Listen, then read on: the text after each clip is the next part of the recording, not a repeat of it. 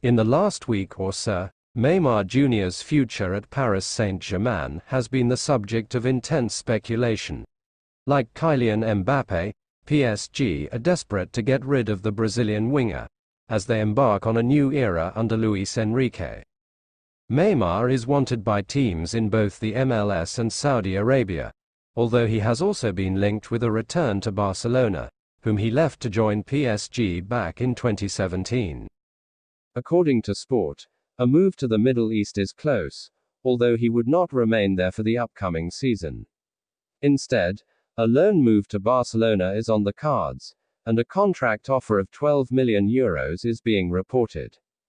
Xavi Hernandez is reportedly not a fan of Barcelona re-signing his former teammate, and given that they already have Ansu Fati and Ez Abda, it would be bizarre to sign another left winger, especially when it would only be a one-year loan deal. Next update: Kylian Mbappe has told Paris Saint-Germain he will not leave the club under any circumstances this summer. PSG's position, therefore, has not changed. He will be frozen out and not play until his contract runs out next season.